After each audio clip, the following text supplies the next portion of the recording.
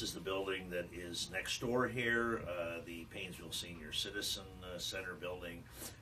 By virtue of this resolution, the commissioners are executing a purchase of that particular property. The administrator and the commissioners and the buildings and grounds superintendent have been reviewing our different building and other operations over the past 2 years. We had an opportunity on this particular building. That it'll be a good addition for the downtown Painesville area as well. Commissioner.